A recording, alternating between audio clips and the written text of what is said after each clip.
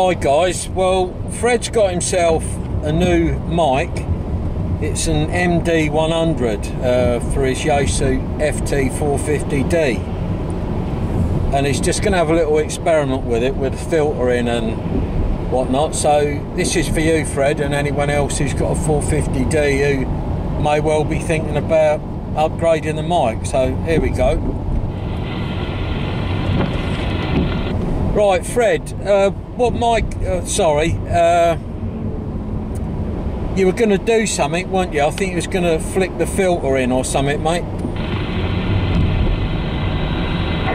Yeah, Roger, yeah, copy that, Steve. Yeah, I was just saying that I've just picked up a used Yaesu md100 bass microphone, which I'm using on the Yaesu 450 Delta. And currently I'm just using it passing through the microphone with no filtration on.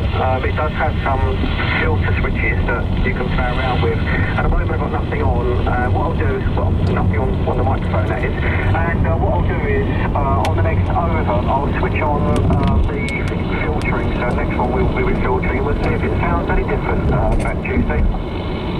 Right, all copied, Fred. Right, well, hit the switch or whatever you're going to do and let's see the difference. Roger that. Well, okay, this is with the filtering switched on. There's, I think, about 4 positions of the switch, and I've just left it on how it was when the guy sold it to me. So I don't know if that's made any difference, Steve, returning back to you. Very little, to be honest with you, Fred. If anything, it's livened it up a little bit, but it's a job to tell, being mobile, you know. Just going past the cyclist here, I want to make sure I give him plenty of room. Maybe sort of count 1, 2, 3, 4, 5, flick the switch the other